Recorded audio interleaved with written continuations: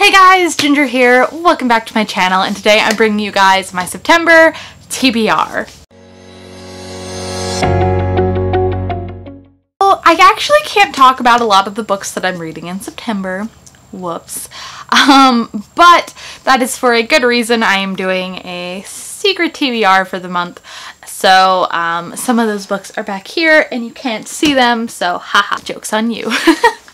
But I do have a couple books and things that I'm going to talk about in this video, so it's going to be short, very different from my wrap-up, which is pretty long this month, or this past month. But I will talk to you guys about the books that I can tell you guys about that I want to read this month. So first and foremost, wait a second. I actually have two books that I need to read. Two arcs, because I got an e-arc. Anyway, okay. So first and foremost, we have an arc that comes out in October, and I am super excited about this one. I would really like to wait for actually October to read this, but I like to read my arcs a month in advance so I can tell you guys about them before they come out, as I just think is appropriate for an arc. And so I'm going to be reading The Furies by Katie Lowe, and this is a witchy novel. I am super excited, and I'm so grateful to the publishers for sending this my way. And this comes out on October 8th, so I'm planning to read it in September, so I can tell you guys about it in my wrap-up. I'm really excited about this. All I know is that it's witchy, and it's like, has like a boarding school-esque vibe, or just like a school-esque vibe. So I'm really excited. The blurb says, a modern tale of witchcraft, betrayal, and murder. An edge-of-your-seat thriller that will terrify as well as enchant. So witchy thriller is totally up my alley, and I'm super excited to read this. And then the other advanced reader copy that I would like to get to very soon, because it actually comes out in September, but I just got it in my email, is Violet, by the author. I will put the picture here.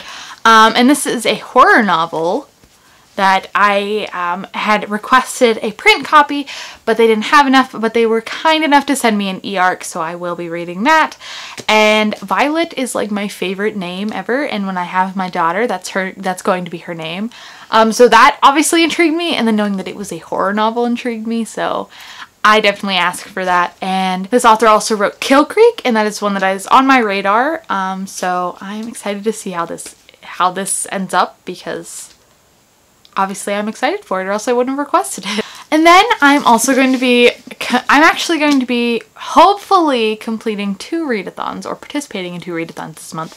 But the first one begins tomorrow, which is September 1st, and that is the Raven Cycle readathon. So I will be reading The Raven Boys starting tomorrow and finishing it this coming week, hopefully. I have so many books that I have to read tomorrow. But hopefully I'm going to start with this one so I can read some of my other books that I have to read this month.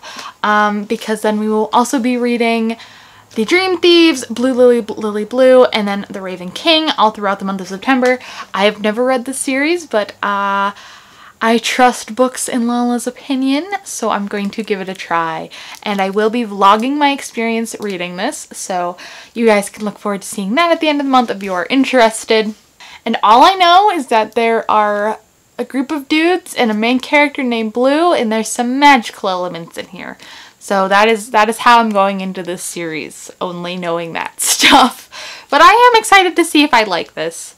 I have not had any desire to pick this up until now that they're doing the readathon, so hopefully I enjoy it.